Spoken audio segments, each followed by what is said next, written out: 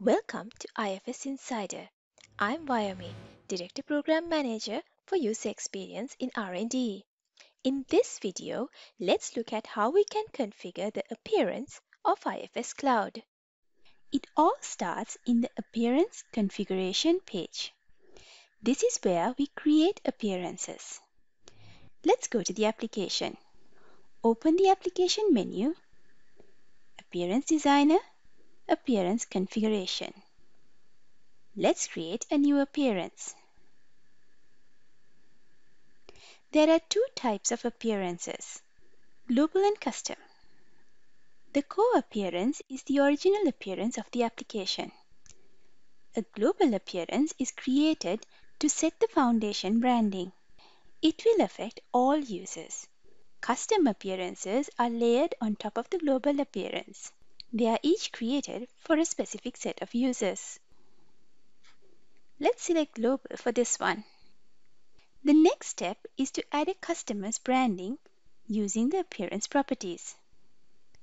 Appearance properties allow us to change the background colors, text colors, fonts, text, and images such as backgrounds and logos. Let's go back to the application and add a property.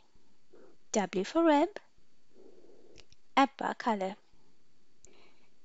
Guidance on how to add values depending on the type can be found on the top of the page. Let's get the color value from the customer's branding guidelines.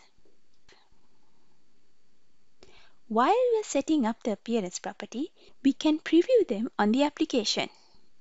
Let's go back into the application.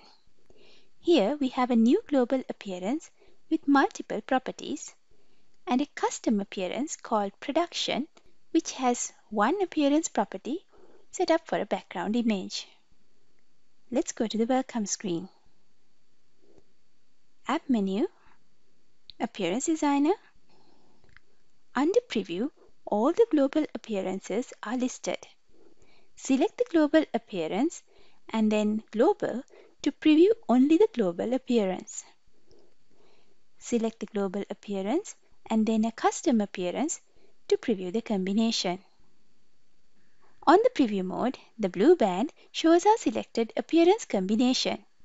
Once we are happy with the appearances, the next step is to map them to a user. This is done in the Appearance Context Mapping page. Back in the application, we can go into this page through Application menu, Appearance Designer, or by selecting Context Mapping on the Appearance Configuration page. All the appearances are listed in this page. Global appearances are automatically mapped to context full. For custom appearances, we need to set up the context mapping. We can find guidance on how to do this on the top of the page. For this one, let's set the context to user group prod. The next step is to activate the appearance in the application by publishing them. Only one global appearance can be active at a given time. So let's unpublish this one first. Let's select our two new appearances and press Publish. Now, when a user matching the context mapping logs into the application, they will see the combined appearance in the application. Let's recap. With the Appearance Designer, we can bring in a customer's branding into the application. We use the configuration page to create appearances. Global appearances override the core and affect across the application.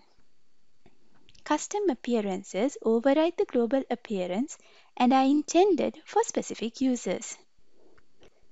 We can test the appearances using Preview option.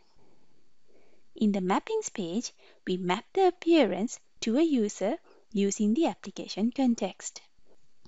Publishing the mapping activates the appearance in the application. Now it's your turn to try it out. And don't forget to subscribe to IFS Insider. And please subscribe to IFS Insider.